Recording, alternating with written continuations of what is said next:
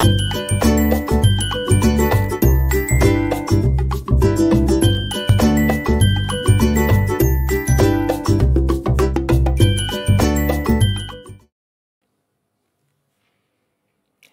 right, welcome back. We are getting close to the end of our journey looking at the different measurement tools for DMAIC systems. And we have been exploring ASQ's 7 basic quality tools.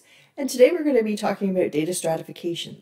Sometimes you may hear the term data disaggregation as well. And the idea behind this is that oftentimes when you're doing quality assurance work, you group a whole pile of data together and you've got this big monster spreadsheet and you look at the data and it's just all over the place.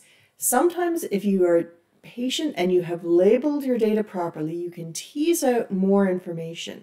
And if you are going into a new quality program or you're starting a DMAIC quality improvement project, you may be in the position of setting your own data labels. And so I want to talk about the importance of thinking through the problem and making sure that your data has enough labels so that you can tease out and disaggregate or stratify your data in a useful way. So at the end of this video, you'll be able to discuss the role of ASQ in standardizing methods of measuring quality. ASQ is a fantastic organization, and for people who are involved in quality assurance or quality control, it's a great group to learn more, and they have so many learning resources. I encourage you to discover more. I want you to determine the quality parameters worth measuring for your product or process step and identify when stratification or disaggregation of your data is a relevant data analysis tool. That's a lot of words to say. Just figure out when it's the right time to use it, because it's not always the right time to disaggregate your data, but in many cases it is. We're going to sort our data using Excel. We're going to use a stratified scatter chart for evaluating data quality.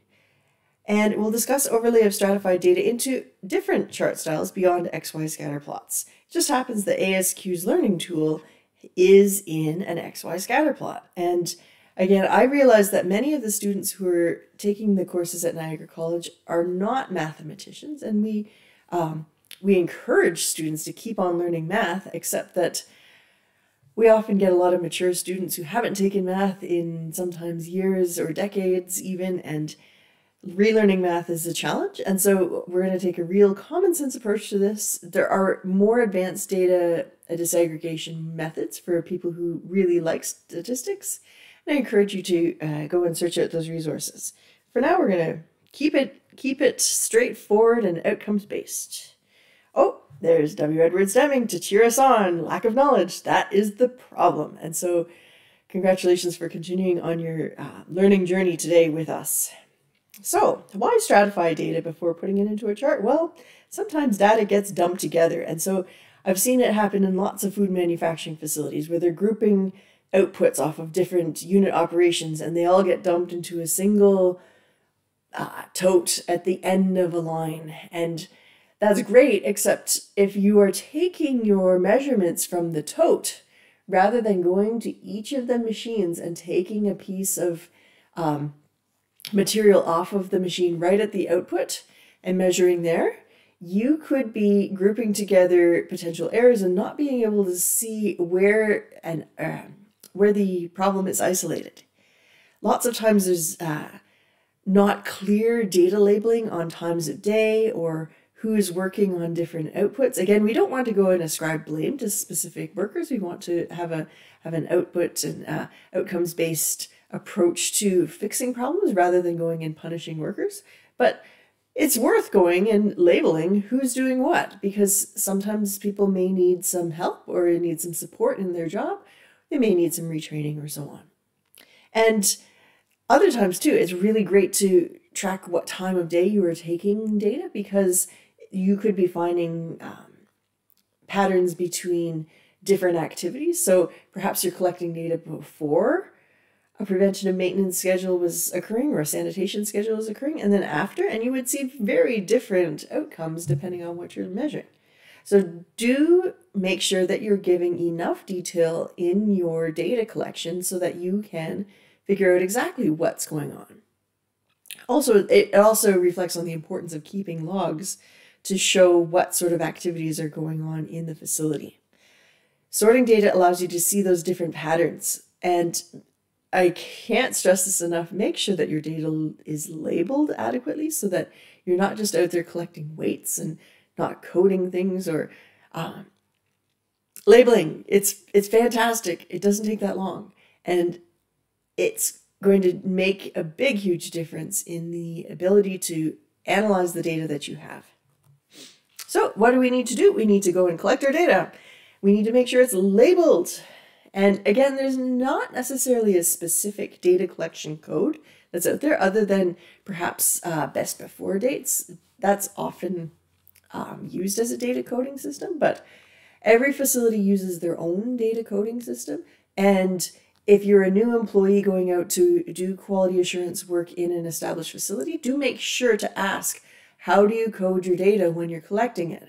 So that you know what sort of data points are out there. And if you're in a facility, perhaps you're with a startup company, you'll want to make sure that you establish some sort of operating procedure to say, here's how we code our data. And we know that this data is then consistently going to be collected in the exact same way. So most new students who are graduating are going and joining an established facility, and you'll likely have a template that you're given. But there are blank templates out there. Sometimes it is worthwhile to take data and put it into a blank spreadsheet to do some data disaggregation, and we'll do some of that together in just a couple moments here. Oop, I'm going to actually go back to this slide after. There's my friend Tiny. Hi, Tiny. I'm going to just jump straight out, and I'm not going to edit this out because at this point, if you've watched enough videos, you know we are friends, and friends put up with little glitches like not editing out screen switches. So this is the tool that is provided by ASQ for learning about stratification. And what they have suggested is to first try out an XY scatter chart. And if you haven't learned about XY scatter charts, do make sure to take some time and learn about that because there is some intricacy behind it in terms of doing Q testing or quadrant testing. I do have a video, and you can look that up on the YouTube channel. What we see here is that they have taken the data from each of the different reactors that are in this factory. As you know, it's all made up data, but what you can see in here, let's see if my pen's going to work today. The data in the pink section is sorting out up there, and the data in the green section is sorting out down here. And there's a black section that's, let's see, it's a blue pen here, is sort of clustering. Oh, it's actually a sparkle pen. Is sorting out in that band.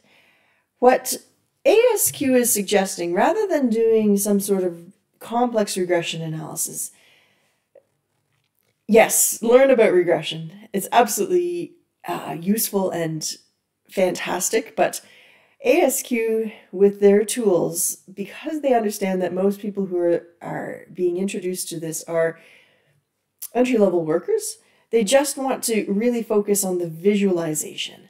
And what we can see already is that there is stratification, that the data is not all clustering in those 3 different reactors into the same cluster. That means that it's worthwhile doing this stratification. If you are seeing that the data is all, pardon me, but glomming all into the same space, you may not have the resolution to be able to see that you've got those sorts of differences. Now, in this case, they would have coded that they collected XY data on each of these different reactors.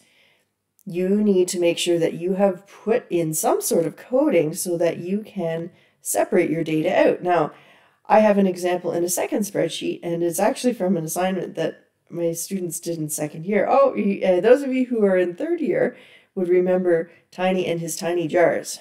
And those of you who are in second year and maybe watching this video, this is the sort of data sorting that I was hoping that people would do. And I found it quite hilarious when people said, there's too much data, it's too difficult to sort. And I'm like, that's not a lot of data. Back when I worked in industry, you'd collect this much data in like 2 hours. Now imagine that you had to do a week's worth of data. That's not a lot of data. And I shrunk the screen out for a reason. I can go in and I'm going to highlight the 2 columns. So if you note here, I should have read the titles for you in the beginning. I've got tiny sauce and tiny jars. And what we've got is a code here. Oh, wait a second. We can likely parse out what this code is already. It is 100820B. 100820B is likely a date. And we've got 100620B. And actually, I will confirm 1008 and 100620B is October 6th and October 8th, 2020. A and B. I wonder what that is. Perhaps it is 2 different lines or 2 different filling heads or 2 different sublots within the day. Doesn't really matter. The thing is, good job, Tiny. He actually labeled it so that we could have some sort of stratification. The students in the second year complained and said, this is too much data. How are we supposed to analyze it? That's what Excel is for. And that's why we make our students at Niagara College take a course in Excel. And now I know who paid attention and who didn't. I can highlight these 2 columns, and I'm going to scroll out just to make sure that I've got to the bottom here. We're going to highlight these 2 columns. You'll note the A and B and the product made on the 6th and product made on the 8th is all jammed together.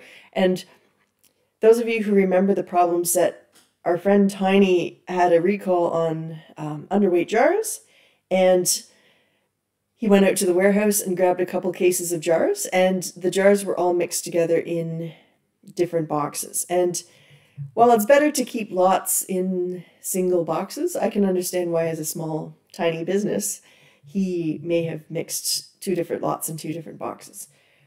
I can highlight those 2 columns, and I can quickly go in and do a sort. So I'm going to do sort highest to lowest, or actually can do sort table.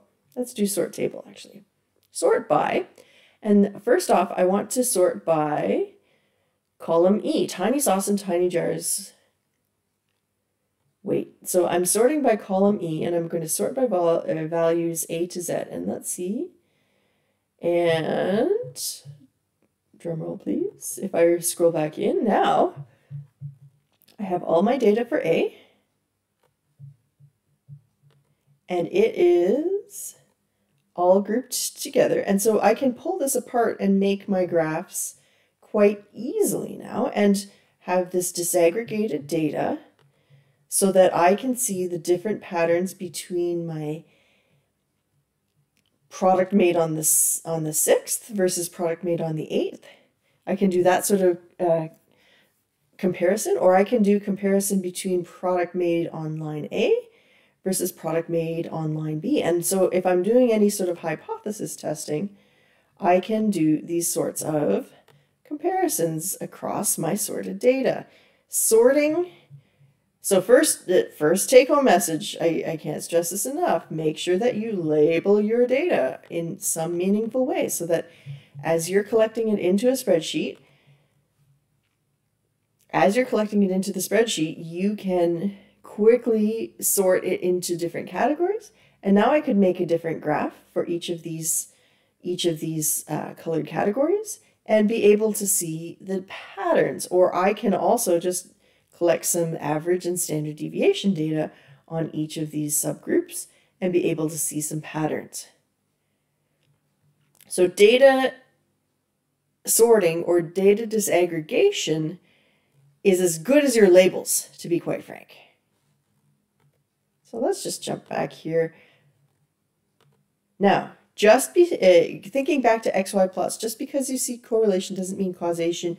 We are going to do our very last tool. It's my very favorite tool, and it's the most common sense of the tools, which is called Ishikawa analysis or fishbone, because it links back into what's called root cause. We're going to take all of the wonderful measurements that we have made over the past couple weeks, and we're going to dig in and say, what is the real problem and how can we now go and pay attention to that real problem and get it fixed so that our product retains the quality that we want and our systems function as optimally as possible.